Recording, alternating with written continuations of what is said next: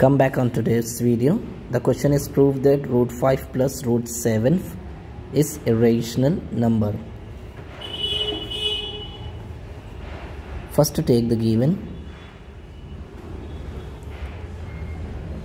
Root 5 plus root 7 is a rational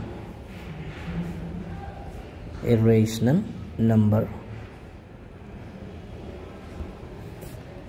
Now our aim is to convert this root 5 plus root 7 into rational form, rational number.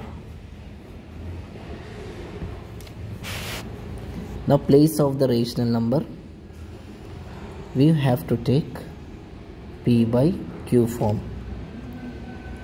Now write squaring on both the sides. Squaring on both the sides, root 5 plus root 7 equals P by Q.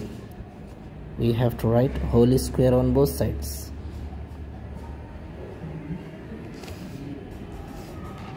After this step, this root 5 plus root 7 converted into the form of a plus b whole square.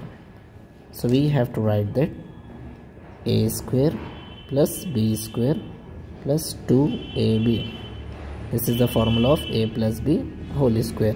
A square plus b square plus 2ab, and this is same p square by q square. Now have to substitute the value of a. The value of a is root 5. Root 5 square plus value of b is root 7. Root 7 square plus 2 root 5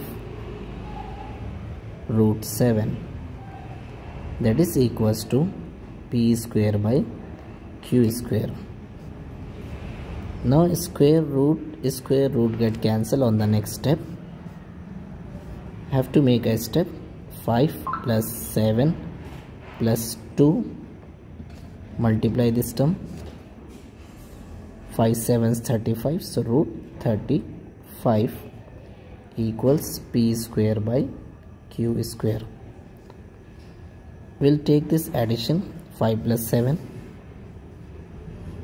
12 plus 2, root 35, that is equals to p square by q square. And continuing here, 12 plus 2 root 35, that is equals to p square by q square. Now this plus 12 I am sending into the right side.